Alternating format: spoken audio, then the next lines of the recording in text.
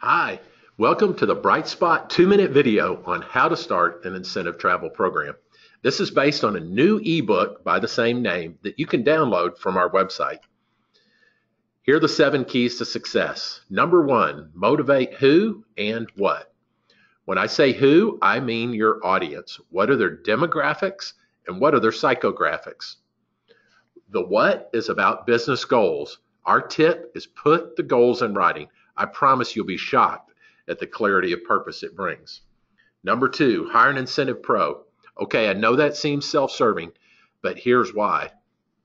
An incentive pro will bring expert advice on current trends, reduce risks, and save you time and money. Number 3, pick an aspirational destination. This often gets the most attention. Site shared these most used destinations from 2017. What I see personally is Hawaii, Mexico, Caribbean, and Europe are the most popular and the most motivational. Here are 3 common mistakes. It's not a CEO getaway. It's not an executive committee retreat. Focus on your audience and what's going to motivate them. Number 4, build the budget. I'm asked, how much does a trip usually cost? The IRF answered that in a recent study, $3,915 per person, not per couple, per person.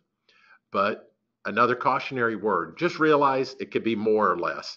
High-end trips could be a good bit more than $4,000, and a modest trip could be a good bit less.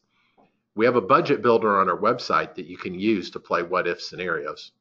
Number 5, add unforgettable experiences. This is what differentiates an incentive trip from a mere vacation.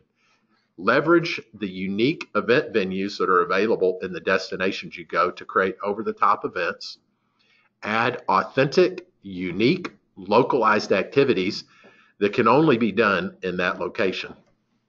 And then add gifting experiences. That's become a real differentiator on trips. Engaging communications. One mistake I see is a trip is often the best kept secret due to tiny promotional budgets. You should include in your communication strategy teasers, kickoff videos, microsites, and leaderboards to motivate performance. High-touch logistics is where we finish at number 7. Make sure you add an on-site manager and be cautious of using internal staff and presenting the trip to them as a perk. Here are the 7 keys to success.